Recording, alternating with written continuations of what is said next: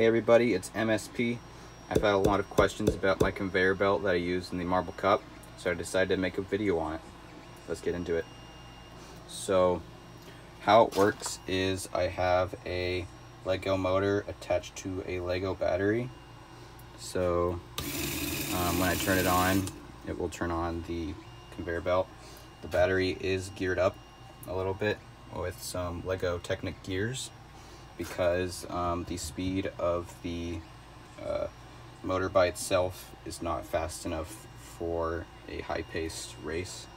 So I decided to gear it up a little bit. The belt itself is Lego Caterpillar tracks with pegs in it. There's two types of tracks out there. You don't really want to use the smaller ones. These are a little larger ones. Smaller ones, you can't really even fit these pegs into them, and they're too small. They're probably like half the width of this. So you want to go with these big tracks. I bought these tracks on eBay.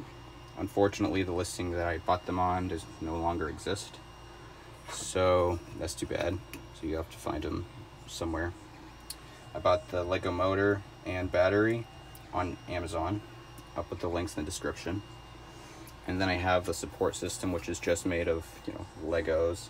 At the bottom here I have some taller Legos to save up on bricks up here. And so let's take apart the whole belt and I'll show you what's on the inside. I have the gears that gear up the motor here, which are connected to this gear here. This gear is what pushes the belt up. So I have 3 other gears going up the belt that keep the belt from drooping all the way up to the top. So then I have this wall here, which keeps the marbles from falling off, and then near the middle section it has holes in it so that it can hold these gears in place.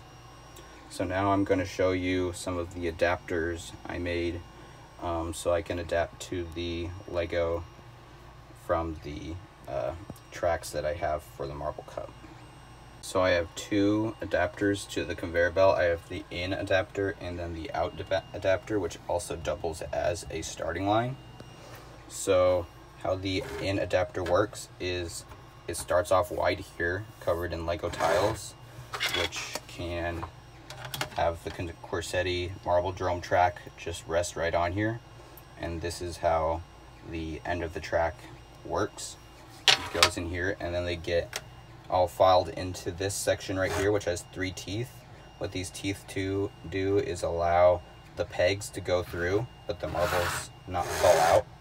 So if I take the belt here and put it right in here like this, the pegs can go through, but the marbles won't fall down. So that's how the marbles will go up the conveyor belt from this piece. So now I have the other end, which is the out end. The same idea here. The pegs here can go through these holes, and then they can go and start the lap over again. I also have this as a starting line. So I have these 2 pieces here that have holes in them, so I can actually rest marbles on the holes.